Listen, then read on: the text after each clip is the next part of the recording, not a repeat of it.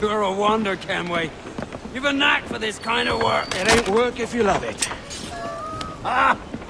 It's hard. But I ain't doing this forever, lads. Only until I get enough coin to buy some land and influence back home. Jesus, will you listen to your tripe?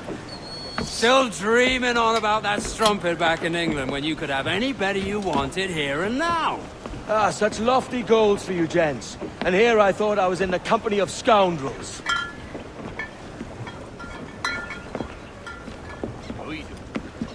Fine purchase today. What's the crew's mood? All smiles and no teeth. And there's a few talking about meeting with Master Kid to steal from a nearby plantation. Plantation? It's ambitious.